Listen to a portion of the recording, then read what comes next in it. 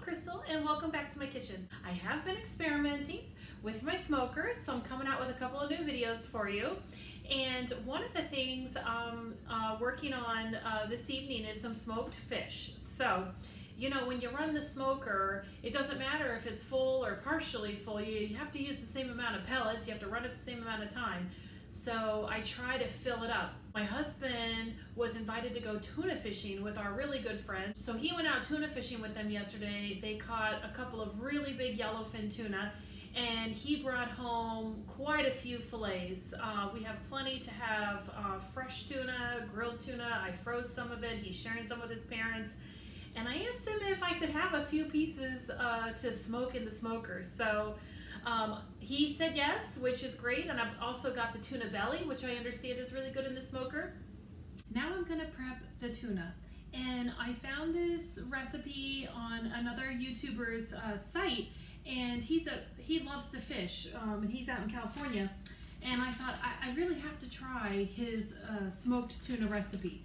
But I'm gonna tweak it a little bit, because his recipe is cooking at a little bit higher temperature for a shorter amount of time. What I'm gonna do is I'm gonna follow his recipe for the brine, and then I'm gonna cook it low and slow. So let's start with the tuna. So first I need to prep it. I have these big chunks. Plus I have the tuna belly. So I'm gonna show you what I'm gonna do. I'm just gonna take these big chunks out. I mean, look at this gorgeous yellowfin tuna. Oh my gosh. I'm gonna slice it into steaks about 1.5 inches wide. And then it'll be just right for the smoker. Look at that. Don't they look great? And then plus I have the tuna belly. Here's how we're gonna do the brine for the tuna. You need 3 pounds of brown sugar. We need 6 tablespoons of kosher salt. Okay. 1, 2, 3,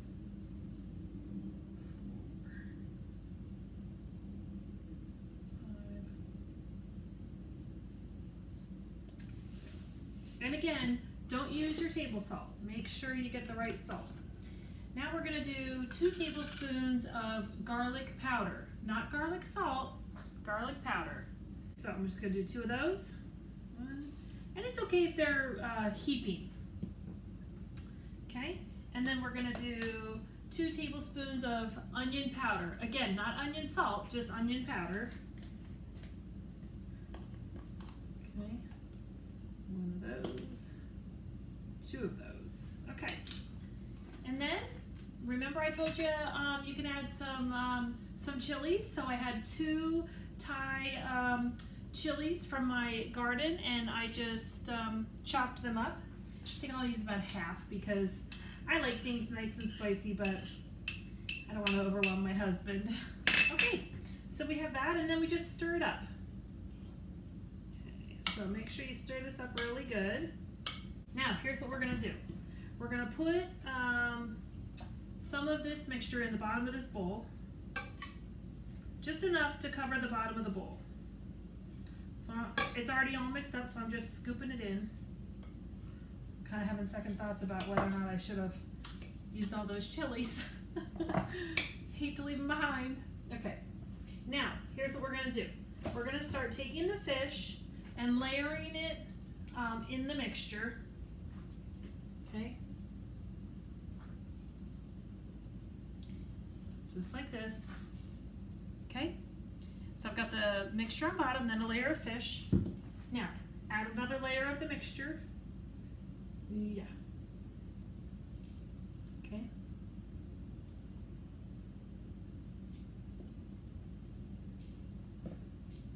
Spread it around.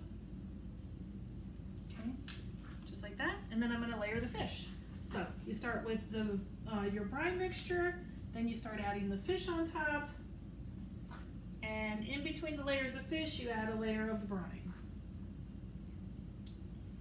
Okay, cover them up again.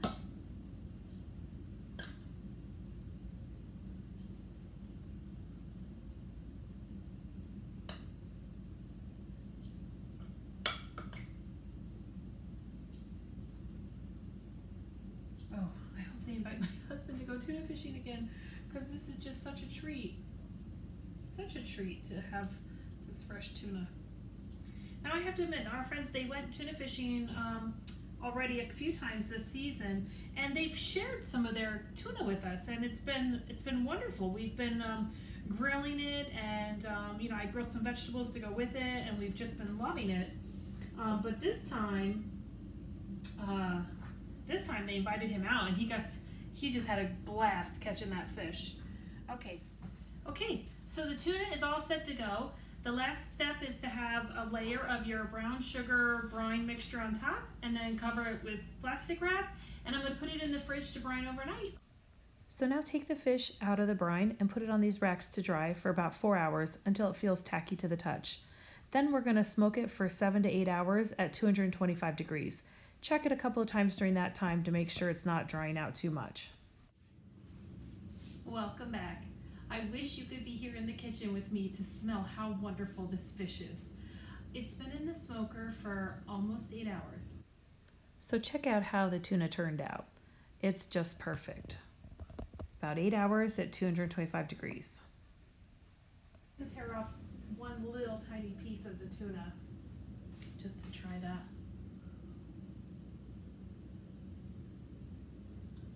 Oh yeah.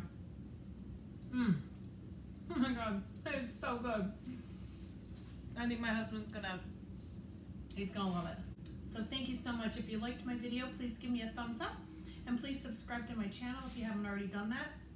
And in case you didn't realize it, on all my videos except the original sourdough pizza crust videos, I've gone back and added the full written description of the recipe with the instructions in the description of the videos. And I'll get to the sourdough pizza crust recipe soon to add that information for you. Have a good evening, and I hope you're going to start doing some smoking yourself. Wish you could be here to enjoy this with us. Bye.